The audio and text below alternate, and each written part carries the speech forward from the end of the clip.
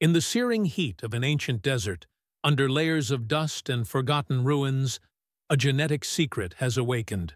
A secret that could rewrite the very first chapter of human civilization. For centuries, scholars believed they knew where it all began. Mesopotamia, Sumer, the cradle of humanity, they said. But what if they were wrong? What if a land farther east, older, richer in genetic complexity, was the silent architect behind the first organized society on Earth? A recently unearthed DNA sample from a skeletal fragment, hidden for over 8,000 years, has sent shockwaves through the scientific community. The genetic markers do not match the dominant theories of human migration. Instead, they point to something unexpected. A forgotten lineage. A connection that leads straight back to the Indian subcontinent. Now, experts are asking a bold, unsettling question. Could the roots of the very first civilization be found not in Mesopotamia, but in ancient India? The implications are massive. The timeline of history might be wrong. Entire narratives may collapse. So now we ask, did ancient India truly influence the world's first civilization? For decades, the dominant narrative has remained unchallenged. Civilization, as we know it, began in Mesopotamia around 300 BCE. There, in the Fertile Crescent between the Tigris and Euphrates, the Sumerians built cities, invented writing, and structured the first known bureaucracy. But to the southeast, the Indian subcontinent was not silent. By 2600 BCE, the Indus Valley civilization flourished. Larger, more organized, and technologically advanced in ways the Sumerians were not. Cities like Mohenjo-daro and Harappa revealed stunning architecture, sewage systems, and standardized weights. Yet historians kept India in second place, chronologically younger.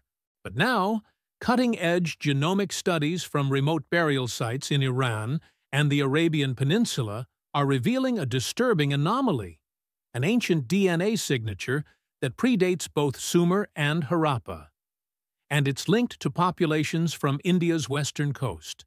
The mystery deepens. Did India play a foundational role in humanity's rise before recorded history even began? This isn't just about shifting dates. It's about resetting the origins of civilization itself. It started with a routine excavation near the ancient site of Balochistan, close to the Indo-Iranian border.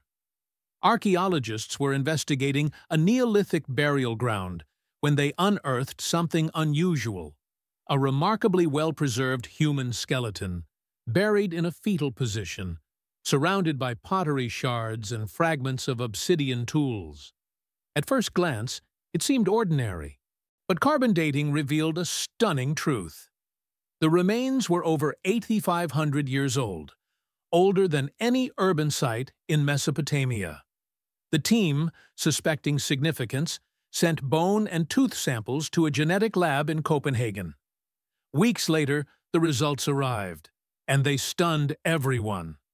The genetic sequence didn't align with known Mesopotamian or Near Eastern lineages. Instead, it displayed haplogroups found predominantly in the Indian subcontinent, specifically from populations near the present-day Konkan coast. Even more shockingly, these genes matched ancient DNA from early human remains found in the Fertile Crescent, suggesting long-distance movement or influence. The first clue had surfaced. But what did it mean? Driven by the genetic anomaly, an international team of geneticists, linguists, and archaeologists launched a coordinated investigation across 3 continents. Their goal: trace the origin of this mysterious Indian haplogroup and its possible journey westward.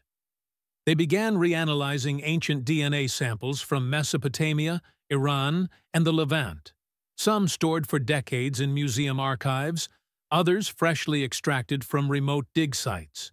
The team employed advanced genome sequencing and a powerful AI-driven algorithm to map gene flow across millennia. patterns began to emerge.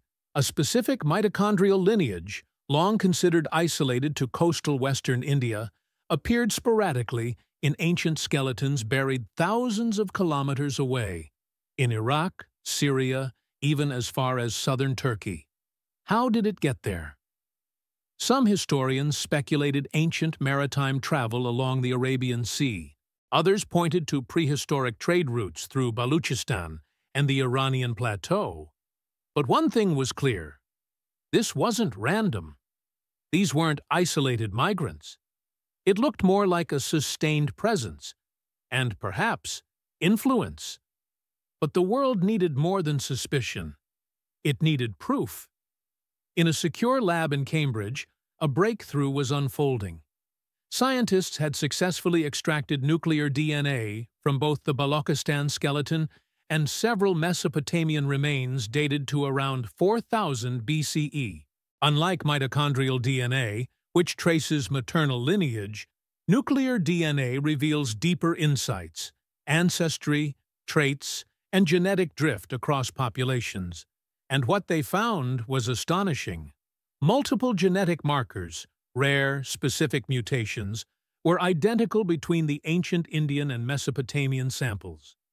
These weren't superficial similarities.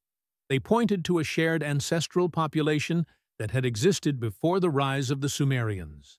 Even more shocking, isotopic analysis of tooth enamel suggested that some individuals buried in Mesopotamian sites were not born there.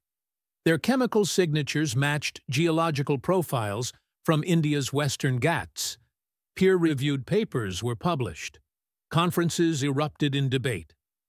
Had history overlooked an early Indian migration that seeded the genes and possibly the ideas that formed Mesopotamia? One headline read, "India's ghost civilization may be the true cradle of humanity." Now, the question wasn't just if it happened, it was how. Picture this.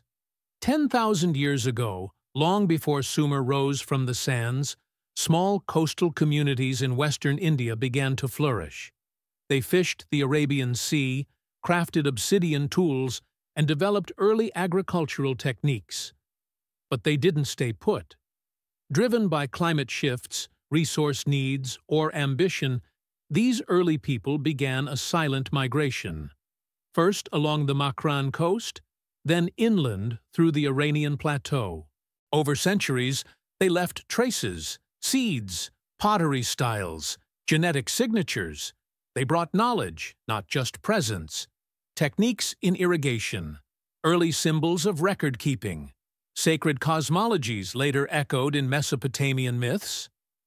By the time the Sumerians carved their first cuneiform tablets, echoes of Indian influence were already buried beneath their cities. Not dominance, not conquest, but inspiration. A genetic and cultural undercurrent that helped shape the world's first civilization. The journey wasn't a single event.